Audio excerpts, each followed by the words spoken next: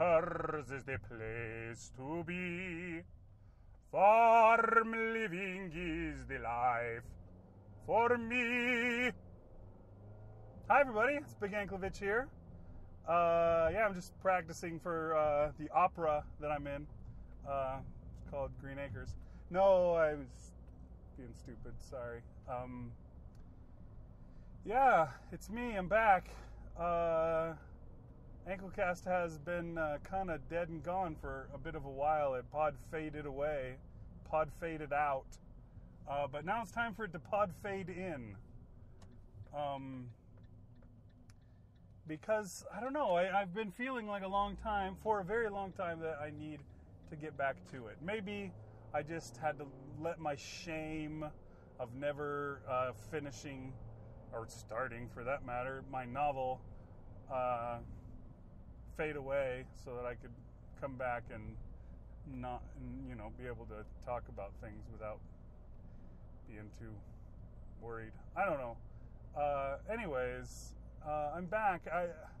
I have thought about doing the show a lot recently, but there's been also a lot of crap that has gone on in my life over the last year that has kind of caused a lot of problems.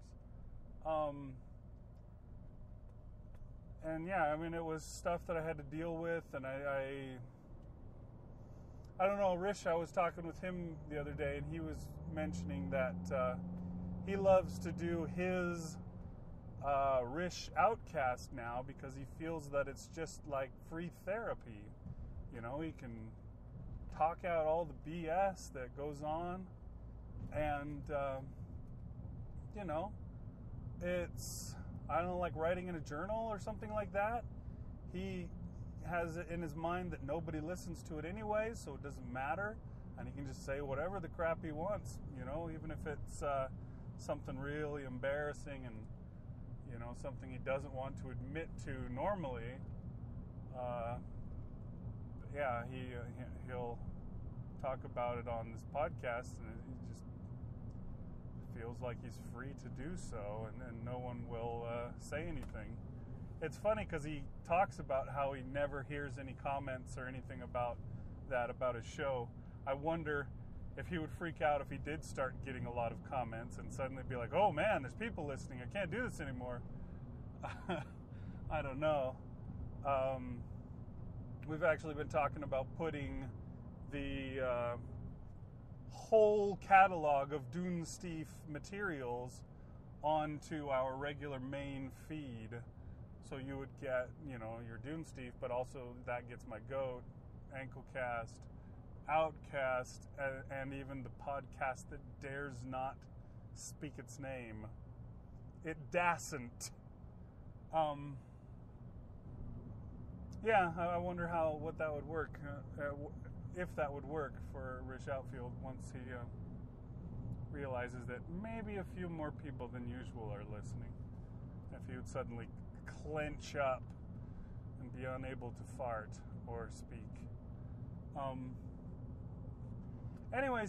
in the car on my way to the grocery store. I'm being the good little husband and taking care of the grocery list that my wife made up. And then we were going to go grocery shopping last night, but it got late. And when we were trying to go, our son freaked out. Didn't want to be left at home alone with just his older sisters and brother. And so my wife wound up having to take him up and kind of lay down with him to put him to sleep. And he didn't go to sleep well, and it took a while. And by the time he got to sleep, my wife was also asleep, so we didn't go last night. So now here I am, going to get groceries on my own. Hopefully I don't blow it. I'm not as skilled at grocery shopping as she is. I do it a little less often, although I do have a little added skill set on my side because I used to work in a grocery store, so I can find things in a grocery store pretty good. as long as I can figure out what that thing is. My wife does tend to want some of the odder foods that are harder to come by. And then I've got a daughter who's decided she's vegetarian. And so, you buy a hot dog for dinner, and that's one thing, but now I have to get also vegetarian hot dogs. And let me just tell you, they don't keep those with the regular hot dogs, which would make too much sense. Instead, they're all the way over at the far end of the vegetable area, right where they have like the cactus pads and crap like that. You can get your tofu dogs or what. I don't even know what they're made of. I wonder. That's one of those things you gotta wonder about. I mean, I guess you don't really know what a hot dog is made out of either. It's probably, it's well known. The joke is what is well used that it's lips and assholes that's in hot dogs, but yeah, I don't know. What the heck's in the vegetarian hot dog? I don't know if they're tofu dogs or what. Just some kind of synthesized thing, probably. I don't know.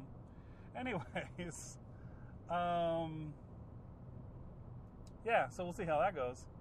But yeah, over the last year or so, I've had a lot of issues going on. I'd like to talk about them all, owing to the free therapy thing, but unlike Rish, there's a lot of people that are very close to me that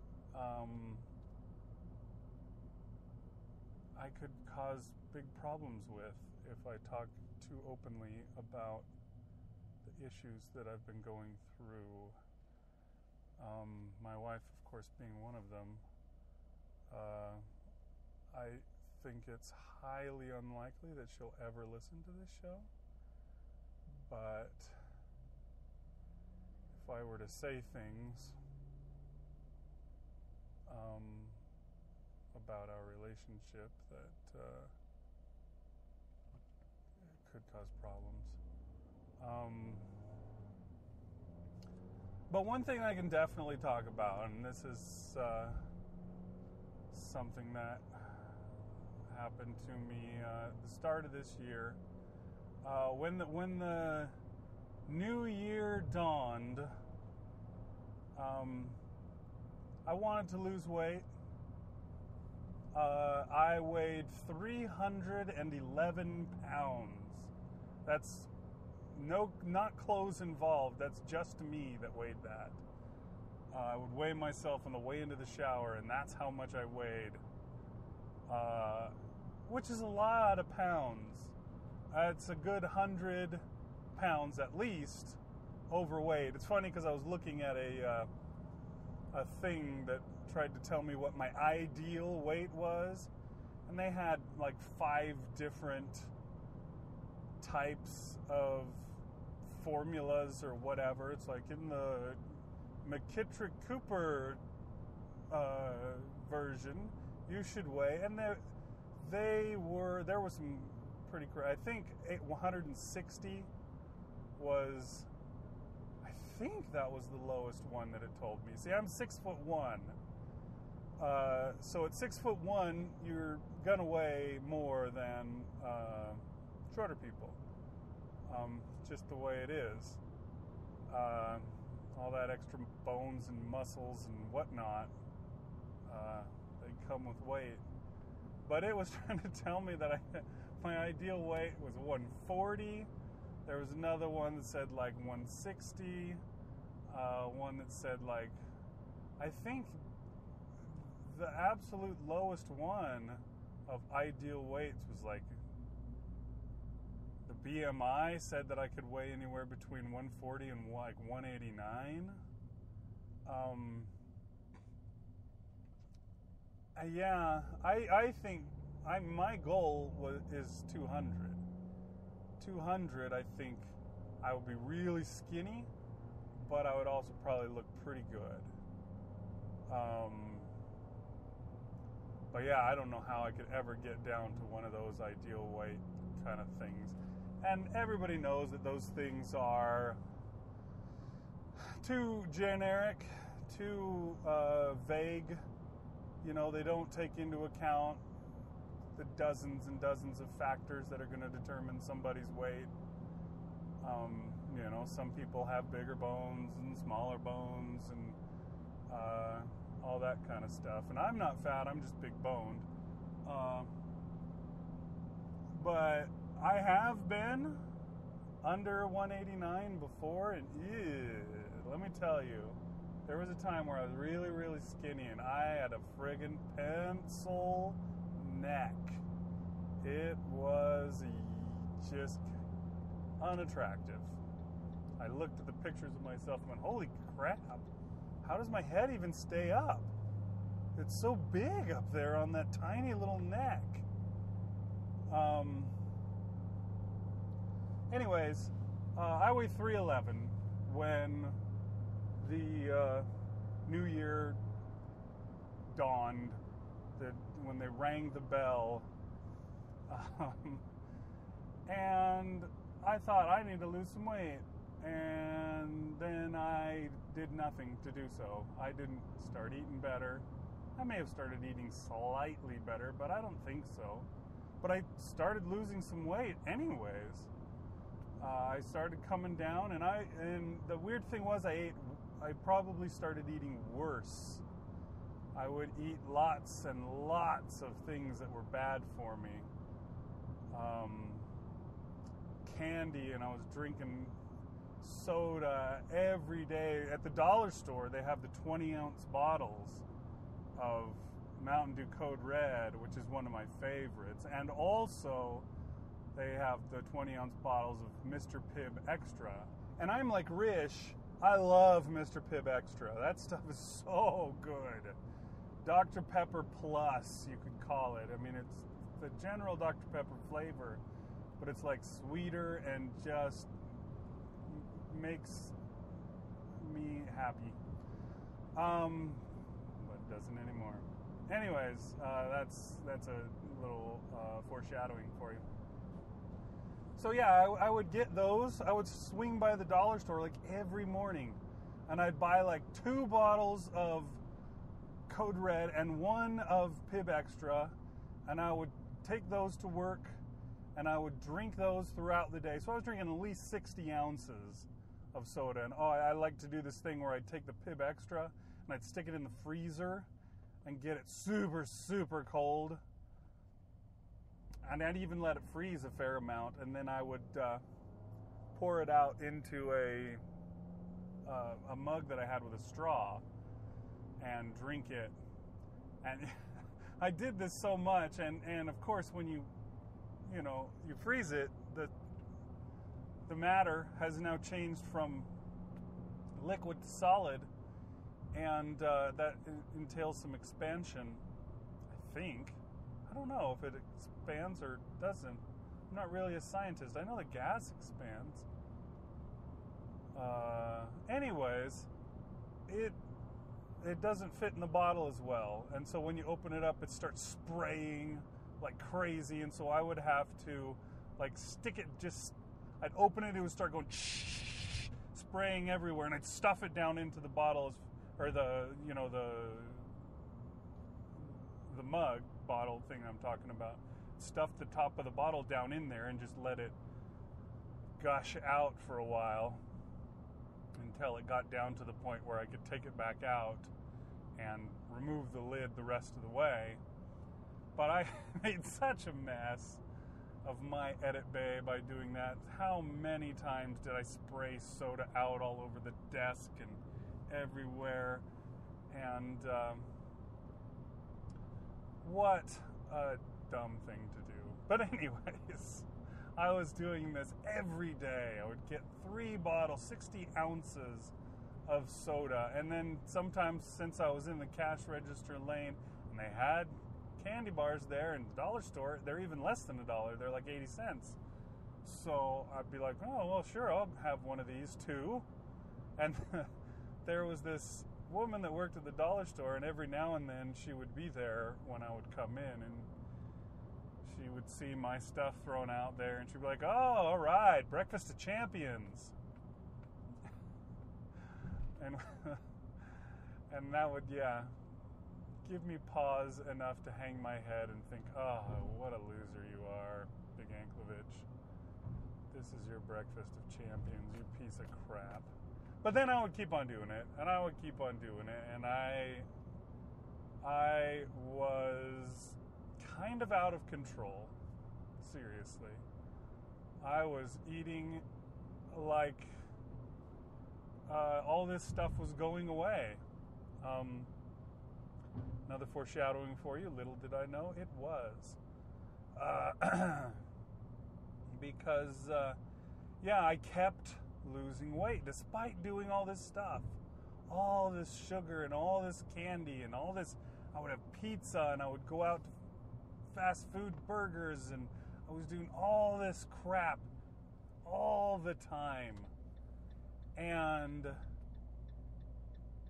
still I lost weight. Pretty soon I was under 300 pounds, and I was so proud of myself. Wow, I have lost weight.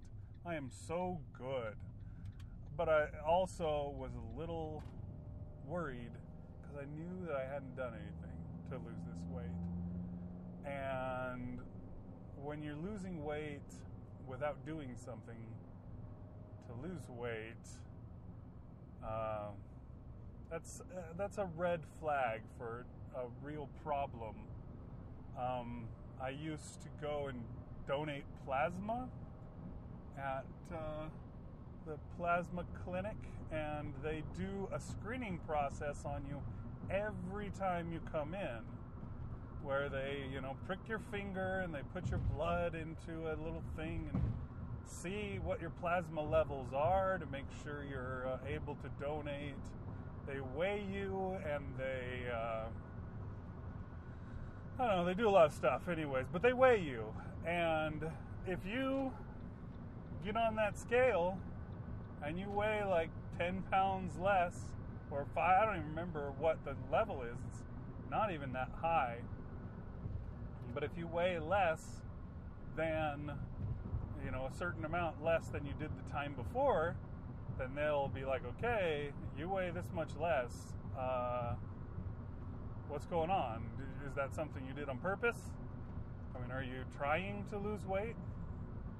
And I actually set off that alarm once or twice when I was donating plasma, because I was trying to lose weight, and I was actually successful once or twice. But yeah, the reason that they're doing that is because you lose weight, and that's trouble. That means something's going wrong. And so I knew something was probably going wrong, and I was a little worried. And on top of drinking 60 ounces of soda or more, I mean, sometimes I would get those, and then I'd still go out and get another one.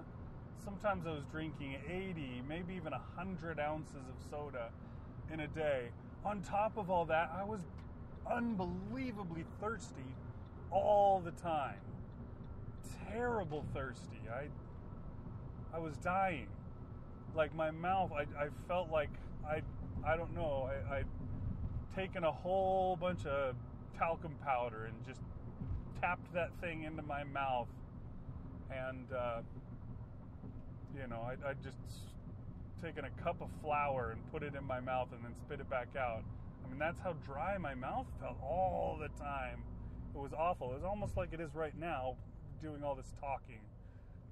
Once I talk enough, my mouth starts getting pretty dry, but my mouth was like that all the time. And so on top of all that soda that I drank, I would fill up my water bottle.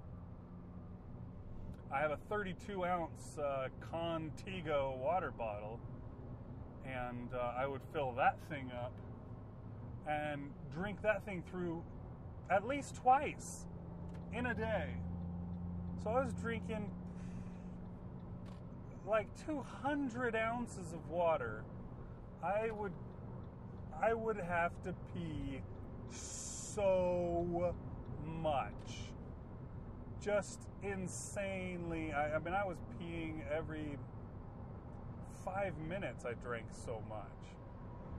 And, you know, I told myself, hey, that's normal to pee that much. I mean, look at how much I'm drinking. Of course I'm peeing that much.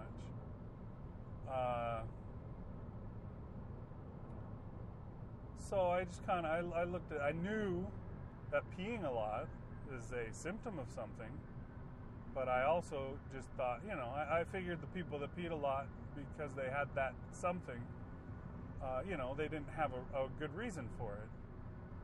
It wasn't because they were drinking a lot, it was just because their body would always need to pee, even though they didn't have much to pee or something. You know what I'm saying? Like they feel like they need to pee, then they go to the bathroom and then they just dribble or something, and they'd be like, oh, why did I have to do that?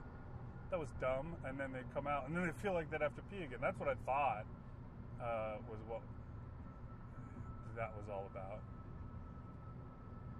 And so I didn't consider it as an issue for me.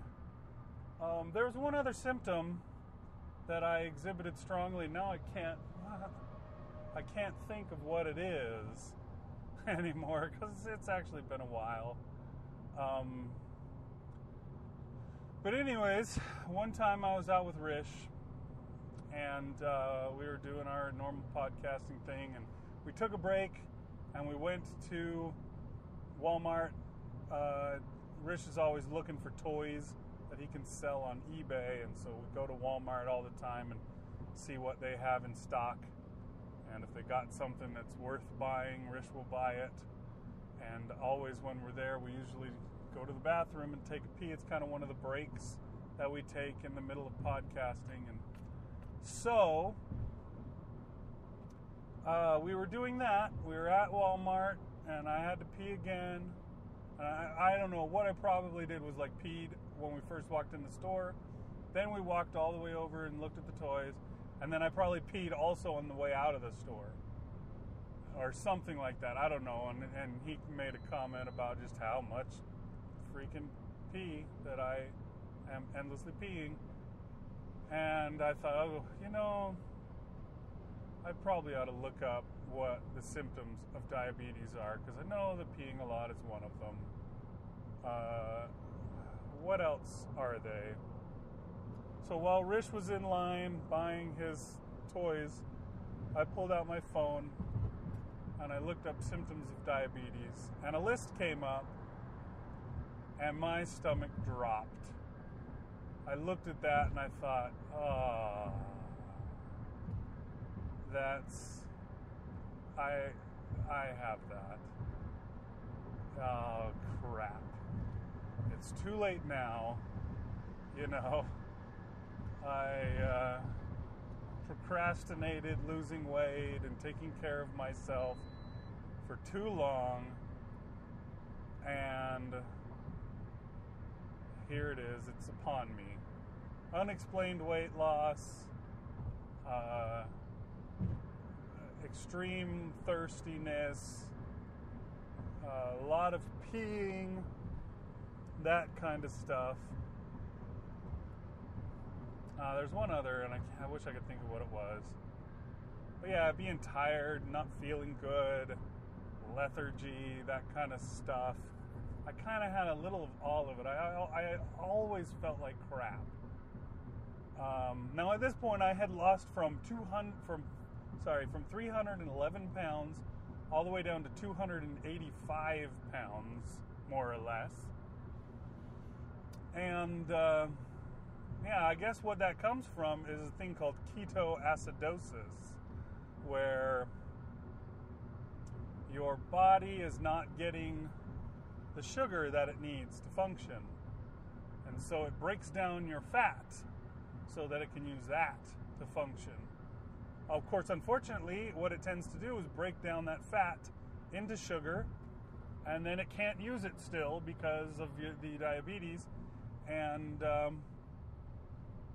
you know, you're losing weight, but not because of something good. And it's usually a really poor way to lose weight. And as soon as the sugar comes back, you tend to gain all that weight back and then some. It's what happens when people do like Atkins diet and do the absolute no carbs thing. Their body goes into ketoacidosis, and it's kind of like the famine mode that our bodies have evolved to deal with famine, and so they start breaking down the fat. But then as soon as the calories and the sugar and all that kind of stuff becomes available again, it starts packing that stuff away for the next famine. And anyway, so that's how I'd lost like 30 pounds. Was by way of my body stopping its correct functioning and going into a messed up mode. And yeah, I was tired and I felt like crap all the time. So I went, I got on the phone and I made an appointment with my doctor. And I told them that I thought I had diabetes. And they set me up, and I want to say that it was Tuesday probably that I called in, and they set me up for an appointment on Thursday. And so I had a couple of days, and I thought, you know what? This is how effed up I was at this point.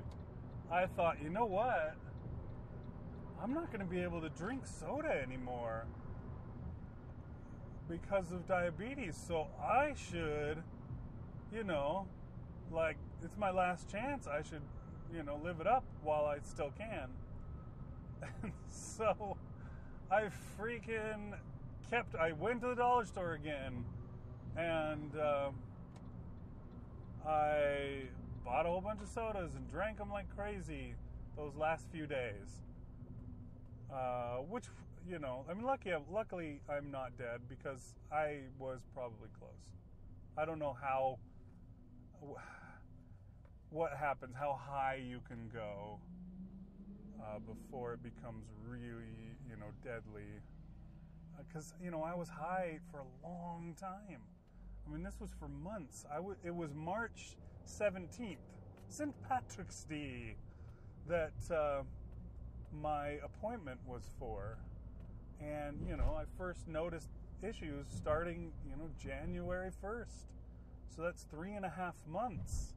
Or is it 2.5 months? I guess that's only 2.5.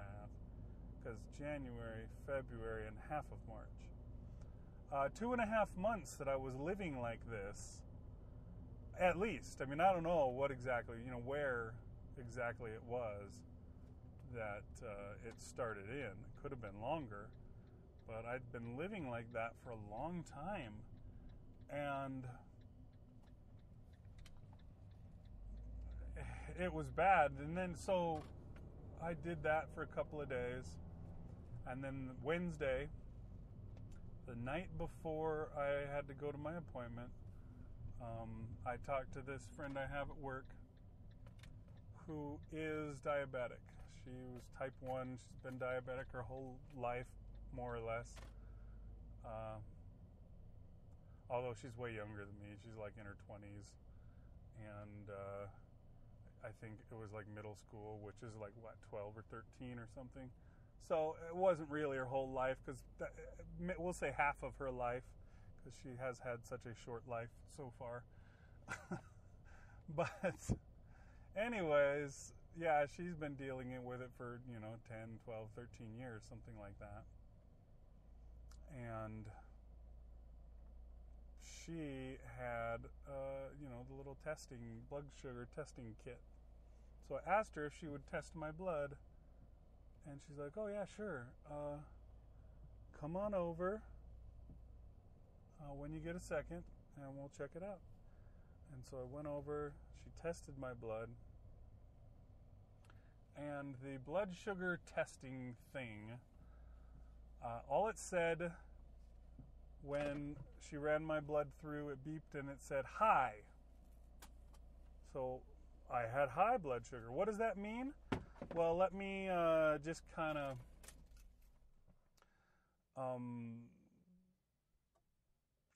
explain it to you, I guess. A normal blood sugar, and I know it's apparently it's different in different countries. They use different measurements because my sister-in-law is diabetic as well, and she'll test her blood, and it's like a 6. And that's how they use it in Canada. And now a 6 in the United States, you'd probably be dead at a 6. Because a normal blood sugar is between 70 and 130.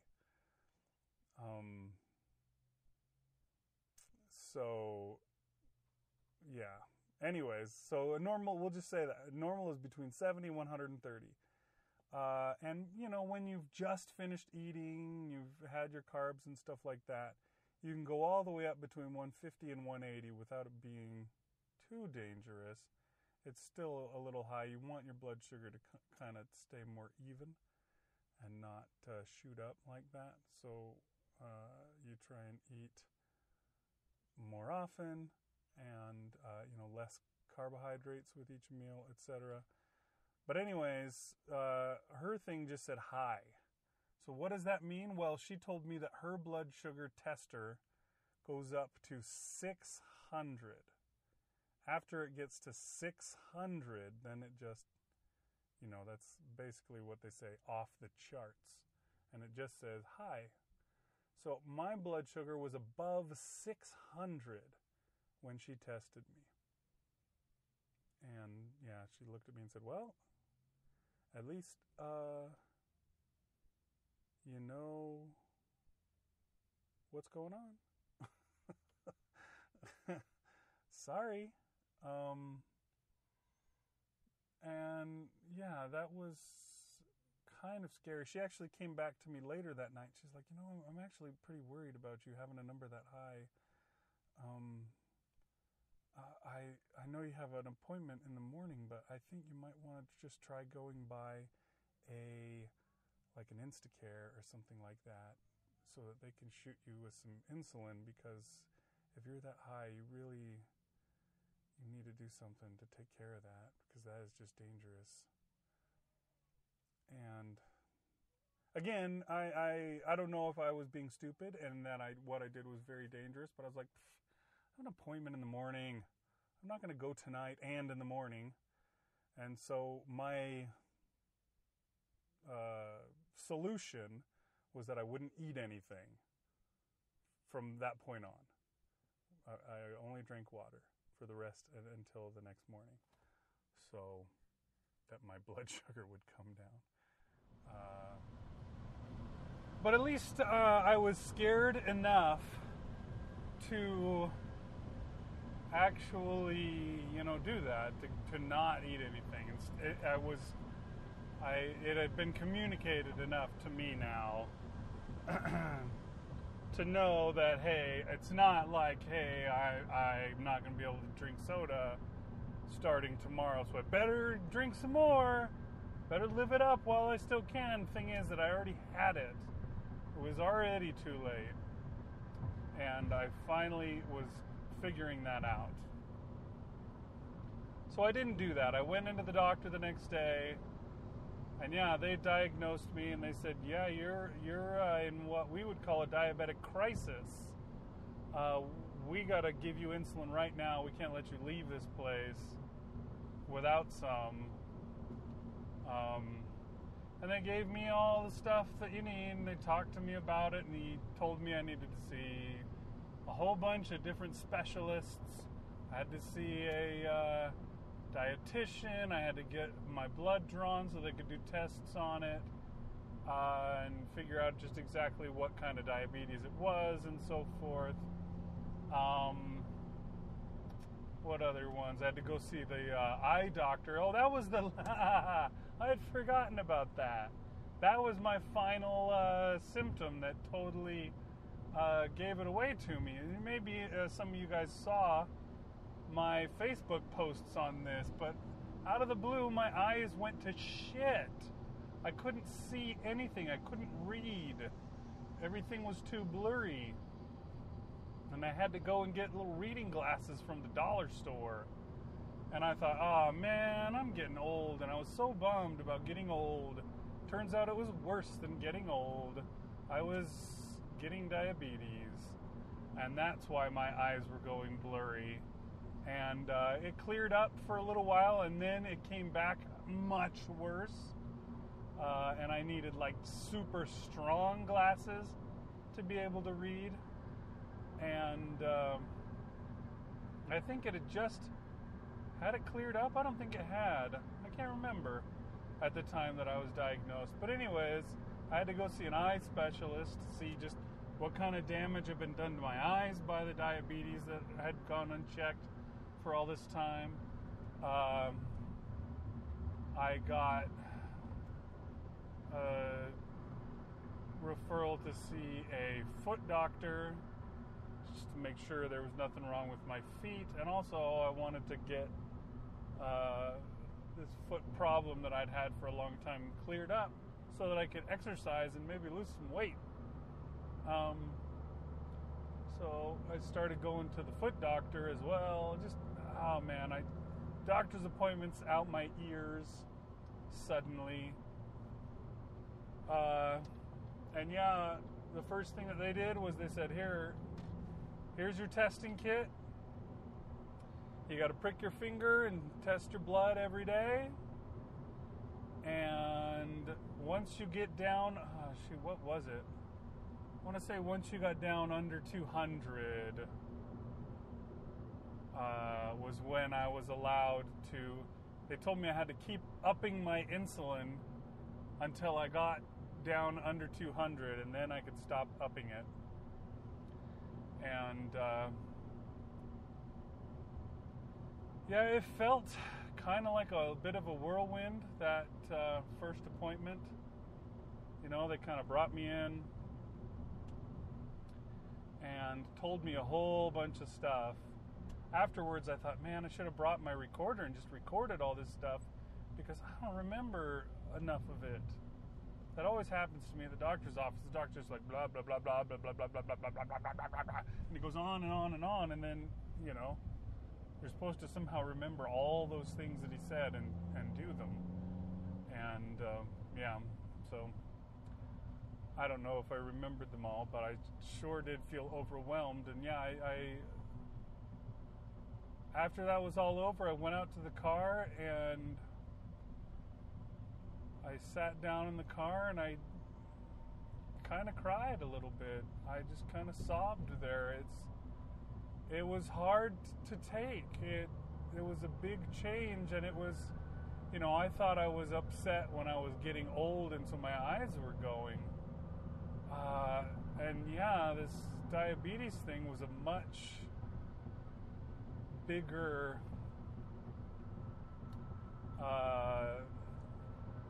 omen of death, I guess you could say, as opposed to just getting old.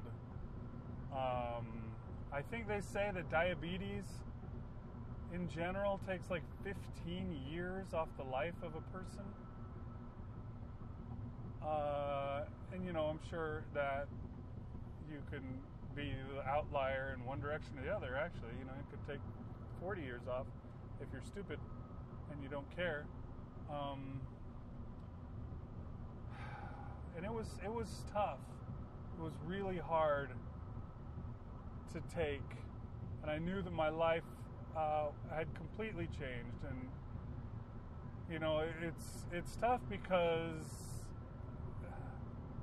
human culture is based so much around food, so much around, you know, we all get together and we have a meal together, or we have a drink together, or we, you know, all these things. Suddenly, you know, I couldn't just do what I wanted. I couldn't just have a drink or have any old meal or just do whatever. That went away. And I thought about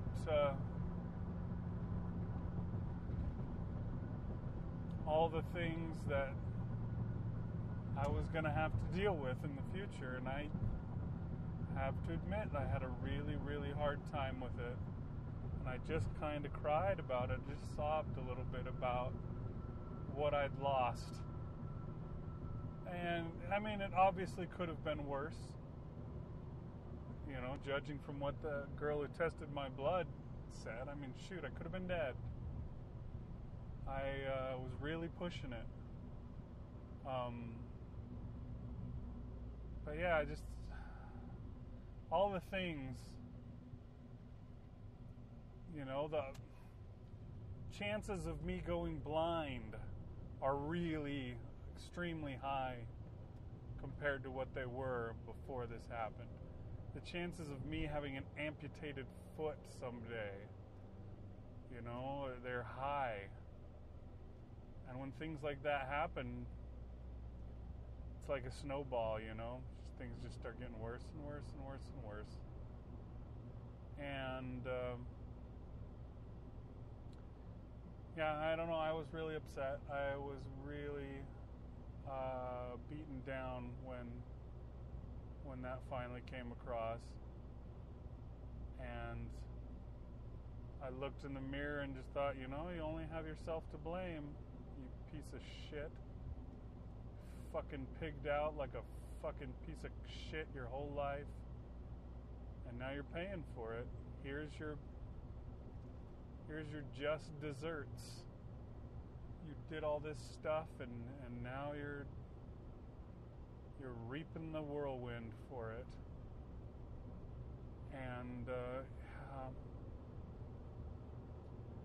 so not only was I upset, there was that kind of self-loathing there, and there was confusion. I didn't know what to do. I went to the pharmacy after my appointment, and I had to pick up a bunch of prescriptions and get my stuff to go with my tester.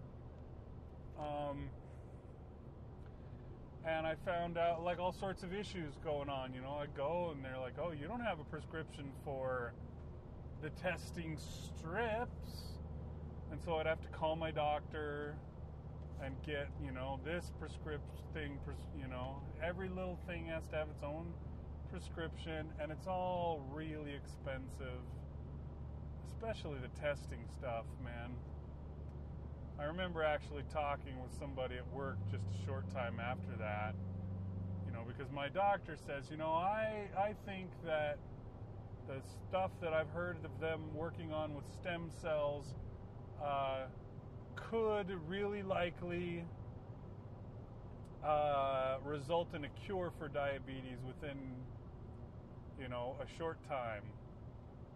And I talked with this guy at work about that, and he was just like, they probably have a cure for diabetes already, and they just, you know, are covering it up because then all their money goes away that they bleed out of these people for their endless diabetes medications and, you know, all the testing strips and lancets and et cetera, that everybody has to have because it's a chronic thing that you're endlessly having to work on. And, you know, these people are living high on the hog because of all that money that comes in for all that stuff. They don't want to let that dry up and go away. It's like you put out the cure for diabetes and that kills the goose that lays that golden egg. Maybe the cure for diabetes makes you a bunch of money, but eventually that goes down to almost nothing, and all the other money you used to make is gone. Anyway, yeah, so it was tough. So the next several weeks I was scared to death. I was scared that if I ate anything with sugar in it, basically I was killing myself. It was like anything that I had was, you know, it was like playing roulette, Russian roulette, you know, pulling that trigger and checking to see, okay, is that the chamber with the bullet in it? Oh, not this time, you know, maybe next time. And that's the way I felt things would be. And so I ate no sugar at all, absolutely nothing. And, there was times, like I went out with my wife. My friend came up to visit from Sacramento, and we went out, and we went to this place which I used to love. It's this place that just does cookies. And they have, a chocolate chip cookie is my absolute favorite dessert. I could let everything else just, dry up and float away as long as I had chocolate chip cookies. But now I couldn't have that. I couldn't have anything, and we went to the cookie place, and everybody got themselves a cookie, and some people got the cookie ice cream sandwichy thing, and others just got some cookies, and they all sat down and had their cookies, and I sat down and had my nothing. And I talked with them and tried to pretend like I didn't feel like utter shit. But I did. That's what I felt like. I felt like I couldn't participate, like I was afraid of. Everything's built around food. All social interactions built around food and drink, and hardly anything else. My family gets together once a month. All my sisters and their families and etc. We all get together and have a dinner together. That's what we do. We don't get together and do anything else. We get together and have a dinner. We've never gotten together and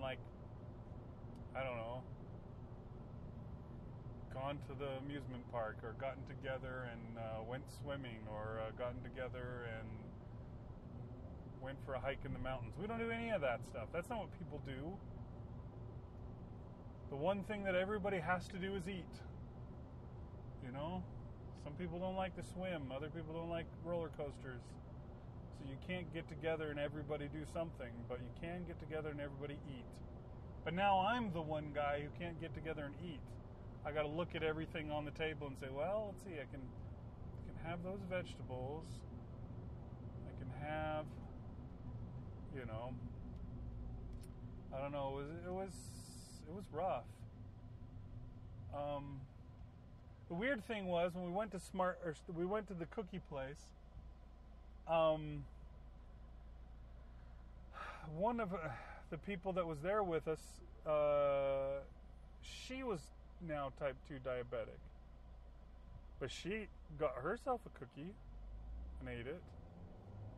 And I don't know if she felt weird because I just talked to her about being diabetic and how hard it is, and feel like I'm, can't eat anything sugar, like I'm gonna die if I do. And then she sits down and eats a cookie in front of me. But that was an interesting thing. That kind of gave me pause, made me wonder, what does that mean?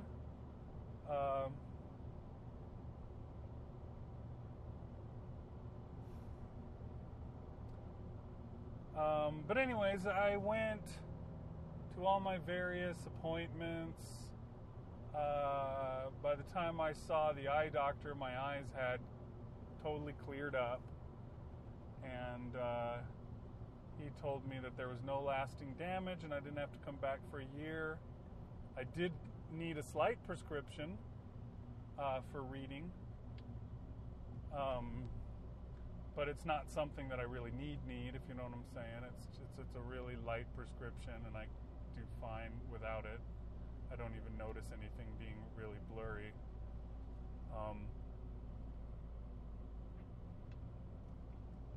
So as of yet, I have not gotten that prescription filled. Haven't gotten any glasses. I still have my old ones, so I could use those. But anyways, I went to the nutritionist, and they had some interesting stuff to tell me. And what they were saying, they were talking about how I needed to have carbs. I needed to keep my blood sugar up. I'd just barely been able to bring it down, the point that I went to see them. I got under 200, not too far. A couple weeks later, I was down under 200, and so I could stop bringing my insulin up, and my blood sugar kept going down and down until it got to like normal levels, and so I started lowering my insulin shots that I was doing. And I was doing just fine, but I'd never, even come close to having to worry about low blood sugar. And they would talk to me and they say, oh yeah, you got to watch out for the low blood sugar thing, because, that's the thing that kills you. If your blood sugar gets too low, you pass out and you die. And I'm just like, yeah, well, that's not my problem. I'm obviously a high blood sugar man. They call me high blood sugar daddy. Anyways, so I didn't think about that much. They did say, that I needed to watch out for that, and I needed to make sure. And they gave me a number for my carbs that I should eat each day, and it was high. I was just like, seriously, you want me to eat that much carbs? That seems really high. And they're like, well, if you can work it out, keep testing yourself and seeing how high you go with however much you eat, and you can see if you need to bring it up or bring it down or whatever. And so yeah, I had that in my head. Eventually, after 6 weeks, I went back to my doctor for my first checkup, and they did my A1C. Oh, I forgot to mention A1C from the first appointment. So an A1C is this test that they do on your blood. Apparently there's some particle in your blood. I'm not sure what particle it is. White blood cells, probably red blood cells. But anyways, some of your blood cells, they carry along, I don't know, a residue of the sugar or whatever that they've had. So basically, they test your blood and they can see what your blood sugar has been for the last 3 months. So you can't, an A1C, you can't just like right before you go to your doctor, you're like, oh, I'm going to be good now. I won't eat anything bad for the next 2 days and my blood sugar will be down. You can't do that because the doctor can see what you're at for 3 months.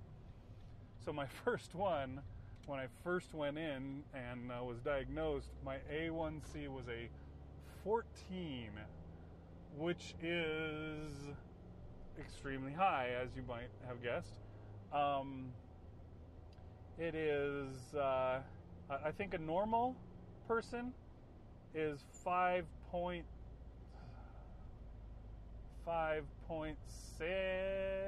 something like that. I can't remember what it is now, but it's in the 5s. A diabetic is a 6.5 usually, a 6 to a 6.5, something like that.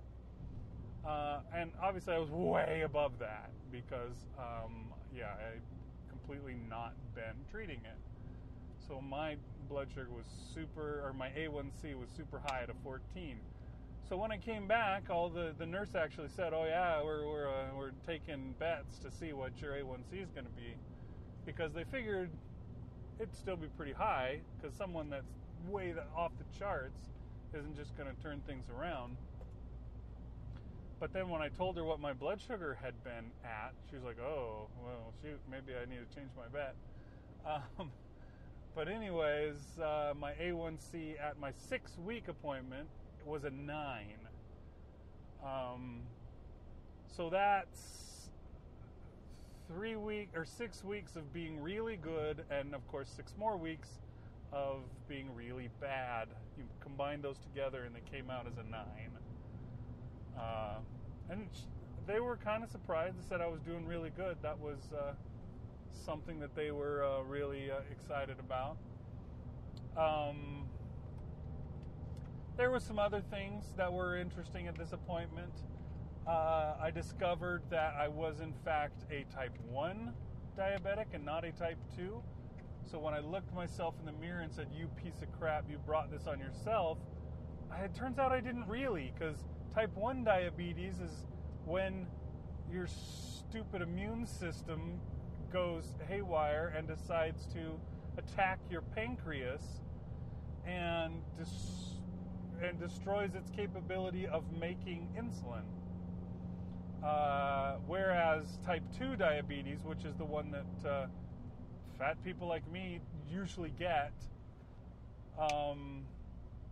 that's the one where you become desensitized to your insulin, and your body isn't using it correctly anymore, and you have to take a pill that gets you to use your insulin instead of taking insulin itself. Your body's still making it, it's just not using it. Whereas for me now, it turns out my pancreas is not making insulin like it's supposed to. It's in the process of shutting down and not functioning. And that was worse news, I guess, when it comes down to it. I mean, it's kind of nice to know that I didn't bring it on myself, but what that does mean is it's not going away. You know, a lot of people will talk about type 2 diabetes. You get on a diet, you take care of yourself, and you get down to being skinny, and all those symptoms of diabetes go away, and you don't even need the medicine anymore. And you just have to kind of monitor yourself and make sure it's not coming back. That's what can be done to a type 2 diabetic. But a type 1 diabetic, that cannot be done. That's something that, you know, the stem cell thing, this mythical cure that I'm sure I'll never live to see, that is the only way that, you know, that can be fixed if it ever comes to be at all. So it's not going away. It's something that I'm going to live with forever, no matter what I do. If I lose weight and stuff like that, I mean, that'll make me more healthy, but it won't make the diabetes go away. And what I'm at right now, I'm in what one guy I know who also has this issue. It's the honeymoon phase. So, you know, my pancreas has not been killed off, hasn't shut down. I've got the antibodies in my blood that are guilty of attacking my pancreas, so they're there and they're doing their job. They're destroying my ability to produce insulin, but so far that hasn't happened all the way. It will eventually, probably, and yeah, it's kind of like the quote from Mal on Firefly, where he says, "Everybody dies, Tracy. Someone's carrying a bullet for you right now, doesn't even know it. The trick is, die of old age before it finds you." Yeah, so that's me. There's a bullet out there with my name on it. And maybe I can die of old age, or something worse. Something that will make me die younger before it gets there. Who knows how long it'll take. My doctor did put me on this medicine that's called glyburide. And what this medicine is for is people like me who are in the process of losing the ability to create insulin. And, you know, it's for people who, you know, their pancreas is only making a little, or it's kind of stopping what it's supposed to do, it's shutting down, and this drug stimulates your pancreas to create more insulin, to keep making it, right? So he gave me that drug, and I went home and started taking that.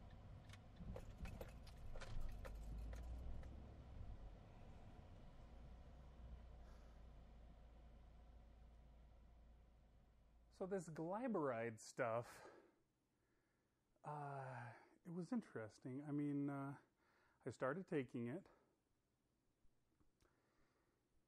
and the next day we went out and worked in the garden all day, right? Which I swear, garden is so far from cost effective if you count in the amount of time you have to put into it. You have to really love gardening for it to be worth it. Because, man, it's a lot of work for a few vegetables. And we even have a pretty good-sized garden that gets us a lot of vegetables. And that's the worst part, too, is that we wind up not even eating half of it. But anyways, we were out working on the garden, trying to get it in shape, get it going for the summer. And I was just feeling weird. And like every time I would bend down to pick something up and then stand back up, I'd get lightheaded and feel like I was going to topple over. And I just kept doing that. And after a while, I started wondering, what is going on? And I looked at my hand, and my hand was shaking. Like I couldn't hold it still. It was just shaking when I held it up and looked at it. And I thought, I need to go in and check my blood sugar. And so I went in and I checked it.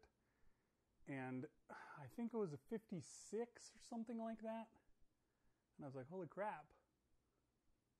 That's low. I got to do something about that. And so I looked around the house. I mean, I wasn't prepared for this. So I just grabbed whatever sugary thing we had. I want to say I grabbed a nutty bar that my wife had bought for the kids, like for their lunches at school or something like that. I grabbed some of those and ate them, and then I found some juice and drank that. And a little while later, my blood sugar was back up, and so I went back out to work. And pretty soon I started feeling weird again. And I came in and checked, and I was back down at like a 63 or something like that. And I was like, holy crap. So at this point, I'm like, you know what? It's my chance. So I got in the car, and I went to the gas station, and I bought myself like a Code Red and drank that. And I was just like, haven't had that in a while. That was nice. Which brought my blood sugar back up for a little bit, and I told my wife about that, and she was just like, whoa, you need to stop taking that medicine and, get yourself under control. And I was just like, I don't know. I couldn't call the doctor because it was Saturday, so he wasn't there. He wouldn't be answering, wouldn't be telling me anything. Maybe I could have. I don't know. He probably has some kind of emergency line or something, but I didn't anyways. I did take that pill one more time on Sunday, and again my blood sugar dropped, and so I went back to the gas station and got myself something naughty to get my blood sugar back up. And when I finally called the doctor on Monday, he told me to stop taking that glyburide stuff and just stick with my regular pill. So I did, and pretty soon my blood sugar went back to normal and basically stayed normal. As long as I was eating properly, my blood sugar stayed where it was supposed to be. And that was good. But it gave me a whole new worry. I hadn't worried at all about being low before. I just figured that was something that, was for other people, not for me, because I was always high. And now I had a new thing to worry about. And I started, I talked to that friend of mine at work who tested my blood the first time, and she actually handed me a bottle of these glucose tablets that you're supposed to take. It's one of those things that's like one of the fastest things that will get your blood sugar back up the fastest. And now I had this to worry about, so I started worrying about that all the time, about ever going low, because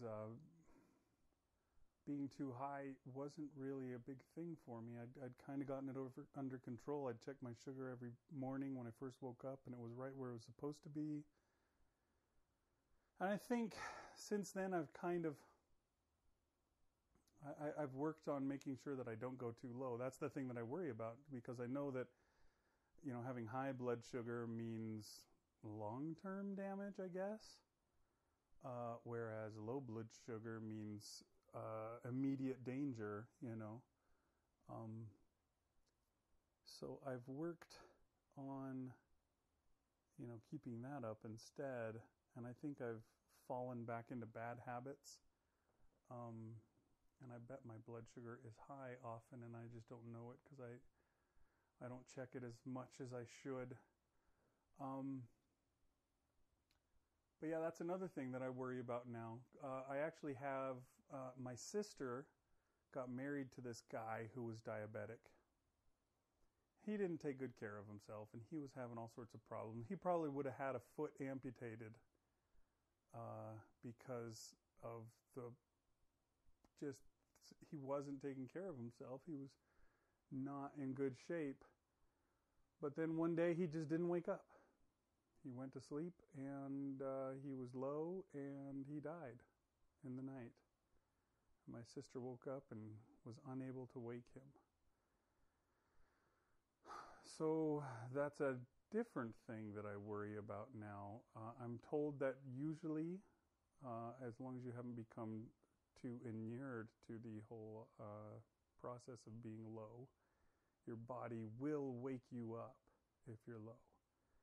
You'll wake up and you'll be thrashing in your sleep, and you'll be, having issues, and your body will let you know that, hey, you need to eat something or, do something to get yourself out of this this problem. So, as long as I don't become too used to it, but that's just another thing for me to worry about. The likelihood of me going blind is high. The likelihood of me losing limbs is high, feet especially, I guess. The likelihood of me just dying is high. And that's I guess something that I get to live with now from here on out, and I can't just push through things. I can't be like I was as a younger man, where I would just, I haven't eaten for a long time, but well, I'll get by, because my body's going to regulate itself. Now it doesn't do that. It doesn't regulate itself like it should. And I can't just be like the regular man, the stereotypical man who never goes to the doctor and never worries about his health, and then dies when he's young because he had a tumor and he never checked it out. But I can't be that guy, because I already know I've got an issue. So that's my saga of diabetes. I'm still not out of the woods. I don't think I've gotten used to it. I've grown used to being able to eating as I should, but all the time that I've spent eating no sugar, it didn't make a difference for me like you would think. I was earning, I guess, that weight that I lost when I wasn't trying by eating no sugar after that, but I stopped losing weight. At least I haven't gained the weight back, but I've got a long ways to go to be healthy. And it would make a big difference, because my doctor's really worried about my cholesterol and my blood pressure, and if I could lose a lot of weight, that would probably bring both of those down significantly. And maybe I wouldn't have to take a pill for each of those every morning if I took care of that. So, yeah, I have that to worry about. That's kind of what's been going on. Or I should say that's one of the things that's been going on in my life over the last year, since I last did an Anklecast anyways and spilled my guts before you all.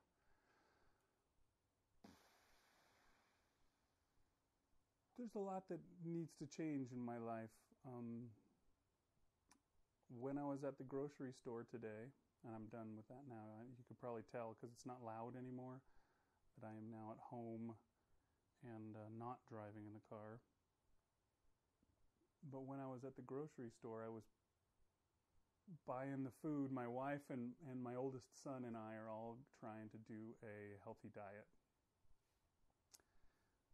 We're going to do it all together. We're the ones in the family that need a little help in that area.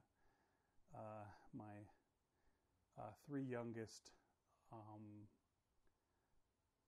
either they eat healthy or they at least haven't started getting chunky yet. There's some that they don't eat healthy. I know that much. I think they just don't eat enough. Like my youngest son, that kid, man, I swear, you give him food and he takes a nibble and then he's done. And my youngest daughter, I'm not sure what the deal is with her. She doesn't eat a lot, I think. She eats crap when she eats, but she doesn't eat a lot, so she's nice and skinny too. But yeah, us older folks, we need to work on that. We need to get going on that. So I bought a whole bunch of vegetables and a whole bunch of fruit and a little other stuff. So we'll be working on that for the next while. We'll see how it goes. I guess the next one of these podcasts, I can tell you how that's working out, to see if I'm getting my weight down and whether I'll be able to get off of some of these meds that I've been on.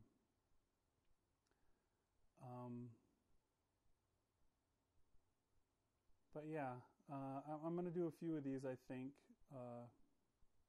Maybe the next Anklecast I'll talk about the state of the Anklecast. I'm going to do a few of these where I just talk about what's been going on for the last year while I've been avoiding you. And once I finish with those, I will... I'm planning on putting some stories on here and really getting this podcast going and using it as something that could be fun. I'm going to put some of the stories that I probably wouldn't feel comfortable putting on the regular show. And you guys can talk with me about it and tell me what you think of these stories. They're stories that I'm not... I don't know. There was probably a time where I was proud of them, but for one reason or the other, I'm not anymore. And you guys can talk to me about what you think I need to do to improve as a writer. And I'll talk about writing in some of the later casts too, some of those down the road. And so yeah, I'll be back soon. I hope you guys enjoyed this tale of adventures in doctors' offices. And yeah, I'll see you again with maybe some more stuff. Thanks for listening, everybody. Have a good, however long it is until I come back again. Hopefully just a week or less. I'm not planning on making it be 9 months again. So we'll see you then. Thanks, folks. Bye.